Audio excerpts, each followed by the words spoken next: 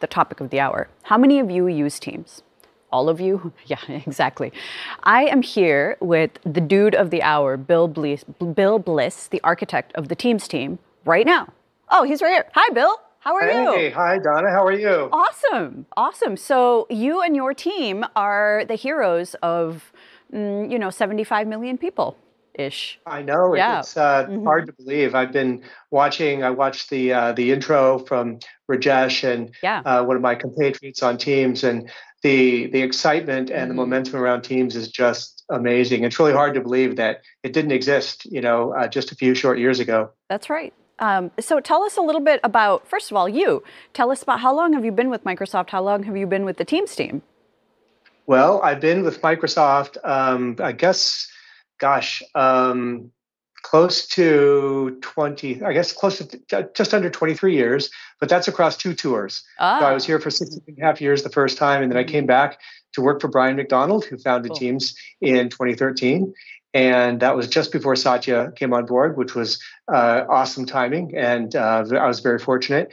But then I was actually with the Teams effort from the very beginning. Brian handpicked about, maybe a dozen people from what he was running at the time on MSN.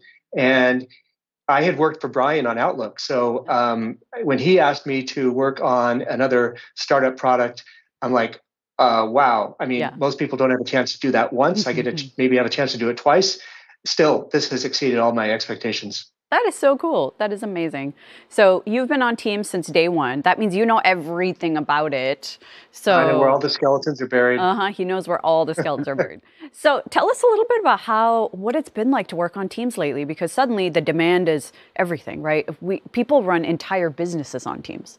So yes, tell us about it. It's been insane, especially with the COVID pandemic. Yeah. I mean, we've had to, and it's really, I have had personally have had relatively little to do with it, but the team, both the Teams team proper, but also our infrastructure team, our what's called the Intelligent Communications Cloud (IC3), and also our fellow engineers on Azure have just gone nuts trying to deploy new capacity, build out new stuff. I mean, you may have remembered that how Netflix had to tone down or had to stop using high definition bandwidth in Europe. Well, we had some of the same issues. We were literally running out of bandwidth in some of our European data centers, and so we actually had to turn off. So, for example, when a bot is typing to you, a developer can actually send a little typing message. Not that a bot types, but it makes it look like they are. Yes. Well, we had to turn that off because it was starting to time out, and it was because of the same network bandwidth issue that was causing, Netflix to tone down the bandwidth usage. And we were literally running out of bandwidth in Europe. That's incredible, because these aren't things that we think about until there's global pandemic. Yeah. Well, we never thought about it either. No. We're like, what's going on? We got these weird alerts, and some of our developers told us, and it showed up in our telemetry, and so we made some quick changes, and we've had to do a number of other things too. But at the same time, we were rolling out features like we went from 2x2 to 3x3 grid meetings, and that was huge. But like the same time, the United Arab Emirates, the UAE, basically went. Their entire school system went on Teams, like over a weekend. So it's just been insane. There's been nothing else like it, and hopefully never will be again. But I mean, it's been great for us, and it's been hopefully great for our customers. Yeah, so far I've been hearing so many good experiences. I actually have a funny story for you. One of my friends who works at Microsoft, he went home, and this is after the pandemic started, and he saw that his 7-year-old is using Teams. He said, "Oh, you're using Teams?" And the 7-year-old says, "Yeah, it's how we do school." The next day, 7-year-old goes over to him and says, "Why are you using Teams? This is for kids. Like, when did you get it?" So he was getting schooled by his 7-year-old on how to use Teams. So I thought that was hilarious. It reminds me of the old Tricks commercial. So, silly rabbit, tricks are for kids. Exactly. This is true. So we're at Build. This is the biggest build we've ever had. We're at like 400,000 viewers right now on Twitter. It's crazy. It's actually insane. So what have you got for devs? Because we know Teams Dev is a huge, huge business. What would you like devs to think about, focus on, do, et cetera, et cetera? Well, so thanks for asking. So one of the things that what we usually do at Build, and what we're also doing this year still, is introducing new features and Yeah. new capabilities for developers and so forth.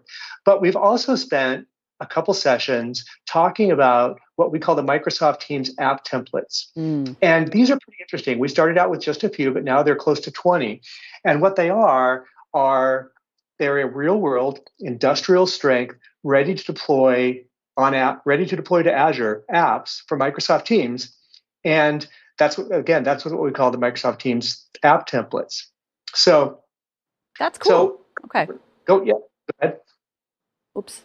I think we've got weird stuttering, but these app templates are really, really wonderful for devs who are like, I want to build an app. I'm not good at actually designing an app, and I would love a place to start. I think that is super powerful. Really, really important. Yeah. And what's kind of cool is that what we looked at is we actually talked to a lot of our customers, and a lot of them said, hey, we want to use Teams. And in particular, we want to use Teams where we use email today, or where we use homegrown web apps, or what have you.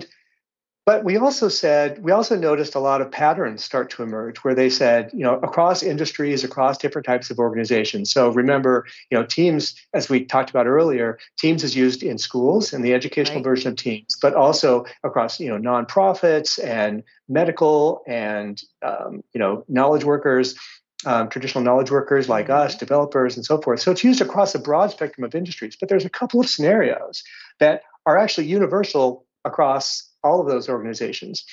And so when we looked at what we could do to not only help people, deploy Teams apps without actually necessarily writing a lot of code, we said, well, what are some things that are actually can solve real world problems inside organizations? And so that actually inspired us to build a lot of these where, people said, oh, we want to do a way to do this, or we want a way to do that. I love that. I think that's super powerful. We recently, onto the Cloud Advocates team where Seth and I both work, we've hired Teams advocates. Because it's the first time. Before it was Azure advocates, then it was me, the Power Platform advocate. Now we've hired Teams advocates to do exactly this kind of work, to go out there and talk to companies and businesses and ISVs about how they can solve their problems using apps built within Teams. And so many people say, oh, it's so hard to start. We're not really devs, or we don't quite know what to build or how to build it. So these applet templates will really help a ton. Yeah, well, yeah, we hope so. And they're actually being used now. As I mentioned, some of them have been around for several months. Yeah. And they've been deployed on customer sites. And what's also interesting about them is that not only are they industrial strength with things like telemetry, and you can even localize them. All the strings are in a resx file, so you can localize them into other languages. So not only are they industrial strength in that regard, they use especially across all of them, they use all the capabilities of the Microsoft platform, Power Apps and Power Automate, formerly Flow, Logic Apps, all the connectors for the Power Platform. It uses SharePoint lists for storage. It uses Azure Storage, Azure Search, the Q&A Maker platform. And what's kind of cool is that we've stitched all those together and used what we think are the best of breed, subsystems for wiring those things up. So the actual amount of code that you actually is running in Teams is actually fairly small. Right. But one of the things we found with Teams apps is that it's not always obvious what a Teams app is. Right. And one of the things because I talked about this in my skilling session, the SK100 session, and one of the things I point out is that architecturally, Teams apps are a lot like web apps, right? With a bot, or rather with a web app, you have a web app or a server that spits back HTML and CSS and JavaScript. And with a bot, it's similar, except that you're spitting back JSON, and that gets rendered by the Teams UI.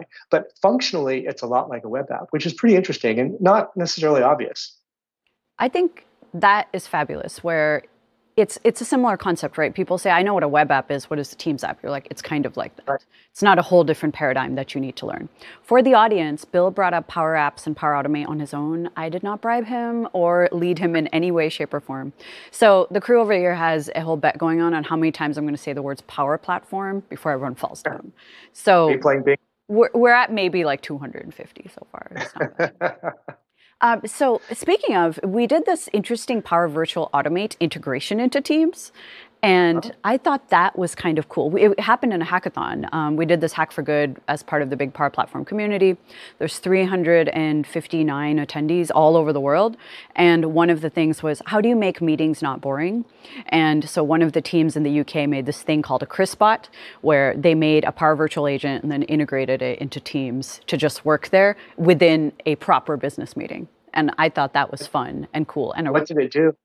and so it just entertains you. It'll say, this meeting is boring, and it'll chime in. Yeah. Yeah, it'll monitor sentiment and then, like interrupt you with a joke, or you can play games together and all of that. I'll send you a demo. It's cool. It's a really, really fun thing. Yeah. That is fun. Yeah. And one of the things that actually, has always been a focus for us. And one of the apps, coincidentally is like that.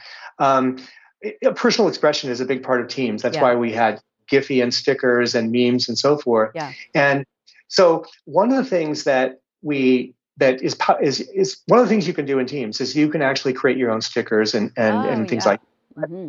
But as a company or as a team, you can't. Rather, there's no central place to store them. So one of the app templates, as I mentioned, is a team. I think they call it a personal expression, but it's a way for basically having teams up or the entire company, if they want, curate sets of content like that, because it allows people, because we use GIFs a ton. Yeah. And, we, are really, there's always interesting ways for people to come up with, ways to do that. And that way it can be captured in a central repository. And again, all stored in Azure. That makes perfect sense. So store in Azure, get like blob storage or something or another, stash them in there and refer to them. Yeah, mm-hmm. I like that. That is a cool idea. So I'll tell you, we are working on a secret killer app. It's not a secret now that we're telling 400,000 people. And maybe you can help us out to brainstorm it a little, maybe not now, but in general. Which is, we have Microsoft Learn and we have Teams. And many times people like to learn with their team. Right? So we're thinking about a way to host Microsoft Learn within Teams in some sort of appification where people can go through the modules and choose and maybe say, here's the group focused on Power Platform, here's the group focused on IoT, et cetera. Then assign out specific modules to specific channels within a team. What do you think of that?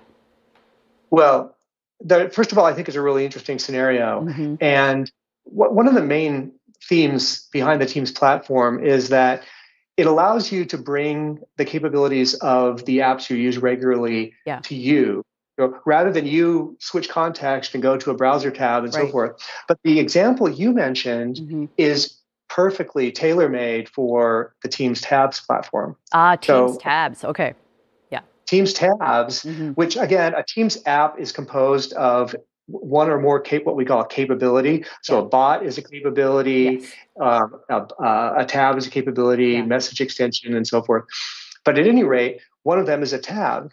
And a tab is just a way to package a web app so that it can run inside of Teams. So if you have a channel tab, you have one UI for where you pick the tab, where you maybe have to log in and you pick what you want to show and so forth. All that is under the covers is just a fancy way of building a URL. That's all it is. Yeah. And then when the tab is running, it's just an iframed URL. It's just a website under the covers. But there's a few different things, like there's a way of getting the name of the login user and the team, so you can get the context in which you're running. And there's a way to there's some security things, of course, you have to worry about, logging in and so forth. But most interestingly is that, or from a developer standpoint, most apps are designed not to be iframed because it's a security thing. The clickjacking attack. Well, and so there's a way of packaging it up. So you say, oh, am I running inside of Teams? And then you can allow yourself to be running inside of Teams and be iframed by Teams. So that makes perfect sense. That's what it is. I love that. Look at all this free consulting. I have learned so much from this conversation, Bill. Thank you so much. I'm going to look so smart to my boss. You're welcome, Jeff. Yes, you will. Yeah. And by the way, now one of the features we're announcing at Build is single sign-on for tabs. Oh, really? And single sign-on for tabs. Okay. Yeah, because people don't ever think about this, but there's no standardized way to get an authenticated context when you're running inside of someone, because the container can lie about who it is. So there's no way we can just pass a token over the iframe boundary. So we had to actually work with the Azure AD team and our security consultants and so forth. And we came up with a way of having a secure handshake back and forth. And so you running inside of Teams where you've got a secure context can actually just, it's great. It's like sandbox in a sandbox. I love that. Exactly right. That is so cool. Awesome. Thank you, Bill Bliss, for being here with us. You can find him on Twitter and ask him all the questions about Teams because he knows all the things. Awesome.